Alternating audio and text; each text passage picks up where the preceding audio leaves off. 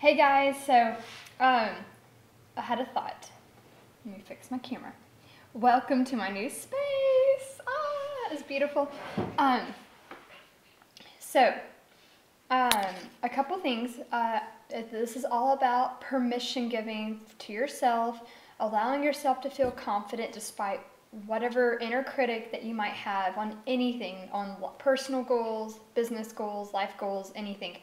Um, and also, like how I wanted to talk about how we hold ourselves back from really going after what we really want out of fear, or it's not it can be, but like external or internal circumstances that hold us back from really going after big goals that we really want and love. And I was just I was talking to somebody saying they were really wanting to start doing videos, and I totally felt the same way.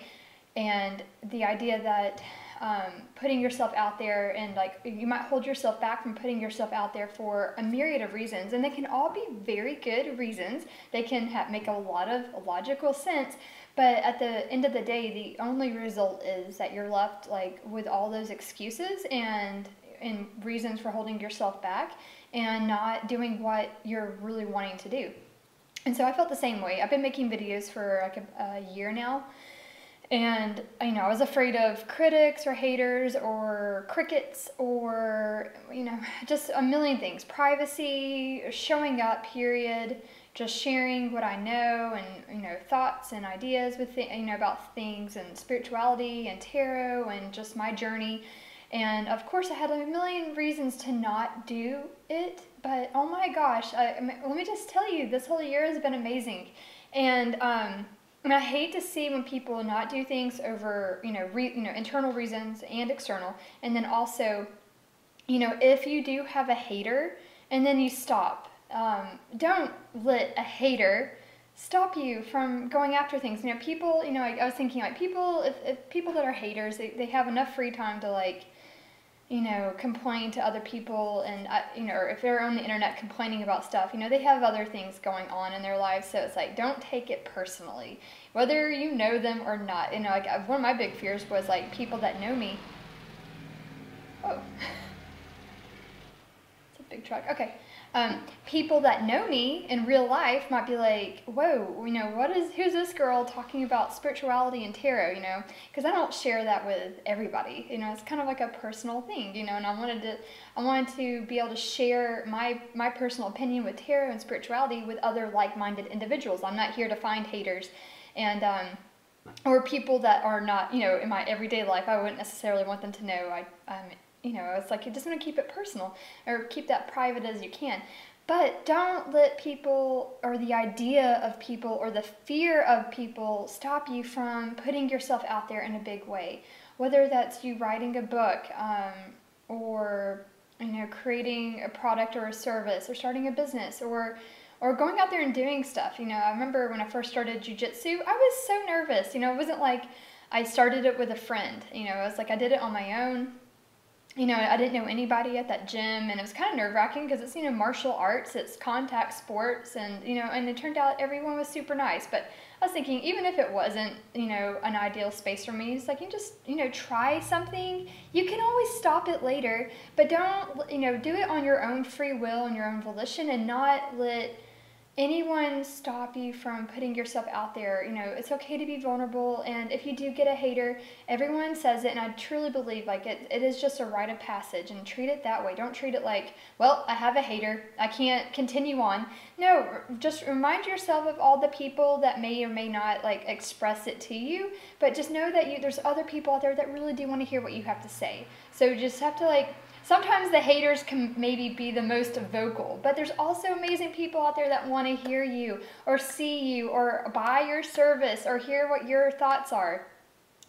Don't hold yourself back out of fear. I was like, I know that feeling. I was like the fear of fucking up, or failing, or not doing it right. Yeah, perfectionism, not doing it perfectly, or not being seen in a certain light. Like, it doesn't matter.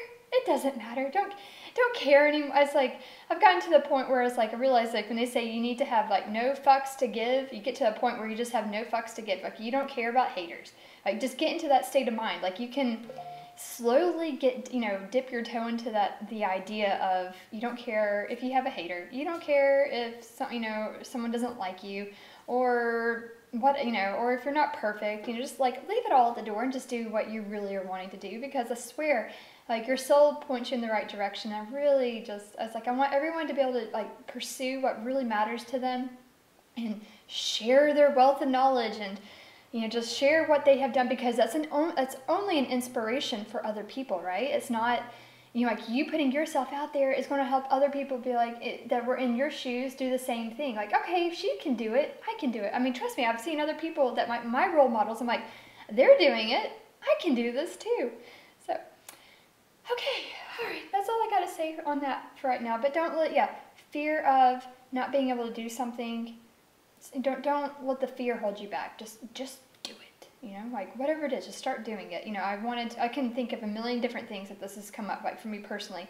I went to Scotland for my freshman year in college. I didn't know anybody. Everyone was asking me like, why are you going? You don't know anybody over there. I'm like, well, that's, that's not the point. But, it's like, I could have said, oh, well, I don't know anybody. I should just stay home and not go far away. It's like, no, I did that. It's like, oh, I started a business. It's like, I didn't know that business. I could have had a million people tell me, you can't do that business. Well, it's like, it's been 11 years. Oh, I did that too.